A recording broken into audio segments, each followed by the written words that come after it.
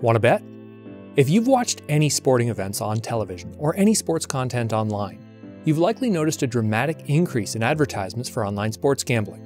They always conclude with something along the line of, "Remember to always bet responsibly."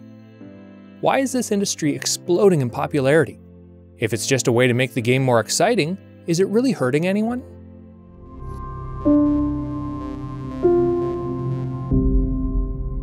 Betting on sports is nothing new. The effect that betting can have on sports has been a concern since the Black Sox scandal of 1910, which resulted in 8 players being accused of throwing, or purposely losing, the World Series in collusion with sports gamblers. Since that time, gambling on sports has generally been legally confined to a few specific locations, such as Las Vegas, or by circumventing the laws altogether through black market gambling. That has changed in dramatic fashion in just a short period of time. In May of 2018, the United States Supreme Court repealed the Professional and Amateur Sports Protection Act, or PASPA. Canada followed by approving Bill C-218, known as the Safe and Regulated Sports Betting Act, in June of 2021. Now in many states and provinces, betting on anything from who's going to win the big game to who's going to win the coin flip can be done from the comfort of your own basement. All you need is a smartphone.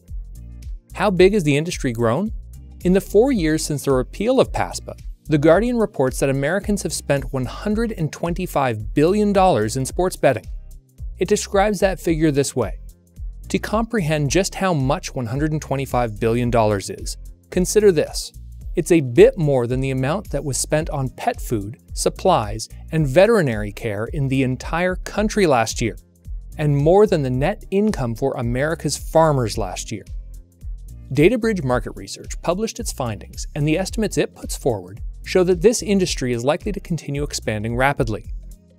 DataBridge Market Research analyzes that the sports betting market was valued at $76.75 billion US in 2021 and is expected to reach $167.66 billion by 2029. Some point to these numbers as a great success. Those who were gambling illegally are now doing it legally and being taxed on it. It's good news for everyone. Gambling counselor Amanda Laprade explains some of the problems. The dopamine the brain receives while someone is waiting for the result of a bet, such as a player hitting a shot or a goalie making a save, is just as powerful as when the result actually happens. That's what makes it so addictive. You may not realize this, but people who struggle with problem gambling are the highest risk of suicide, more than any other addiction. A recent study published by Science Direct indicates that sports betting is even more addictive than other types. Sports betting, relative to non-sports betting, has been more strongly linked to gambling problems and cognitive distortions related to illusion of control, probability control, and interpretive control.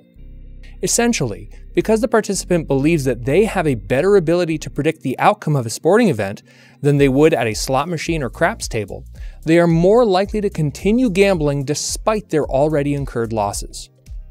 Watching sports used to be about cheering the home team as they put their skills to the test against others, performing feats that we athletically average individuals could only dream of. Sadly, each and every game now features far more losers than just those who have a lower score. Many of the same arguments used to support sports betting are the same that were used to support casinos and other types of betting. We detail many of those in our video, Are Casinos Good for Communities? If you liked this video, please like, comment, and subscribe. And for more content like this, please visit our website at tomorrowsworldviewpoint.org.